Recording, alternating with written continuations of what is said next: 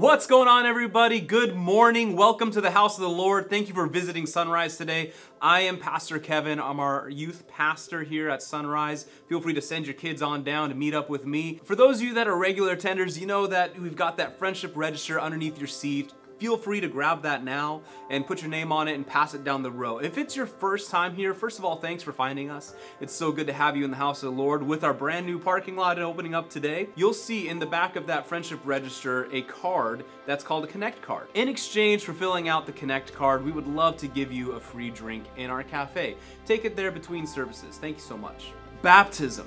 If you've not yet been baptized and you really want to follow the Lord in obedience in the waters of baptism, please go ahead and raise your hand and our ushers will give you a little form that you can turn into the offering or into our connection desk at the end of service, and that way we can connect with you and set you up to be baptized next week on our Baptism Sunday.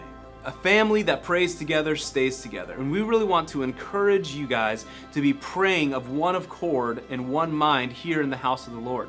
If you go to isonrise.org, you'll be able to see our prayer and fasting signups. Now, this is just so we can know that every hour at Sonrise is covered in prayer, intercession, and fasting every day of the week, and that we're really taking ground for the kingdom of God with our prayers and petitions. 2020, a year of perfect vision, right? All right, but with that, we are going to be stepping forward on September 22nd, hearing the vision from Pastor John Hammer for the new year of Sonrise, our city, our community, and what we believe God is calling us as a body to work together as a whole to achieve in Jesus' name. Your Healthy Journey author, Dr. Fred Bisci, is here in the house today. Thank you so much for joining us this week, and he will actually be with us through the rest of the week, and on Wednesday night, he'll be responding to your questions that you've submitted to info@isonrise.org at 7 p.m. in the main sanctuary. Please feel free to join us and hear from his 60 years of learning about the health that God has designed us to walk in and live in our bodies as a temple unto Jesus Christ.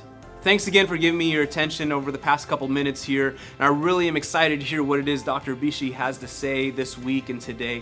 So please don't tune out, but tune in and pay close attention, and even put your phone on silent maybe. It'll help you to just lock in and remove distractions. Working with all those students, we know it's an easy thing to be distracted. So lock in, God bless you, see you guys later.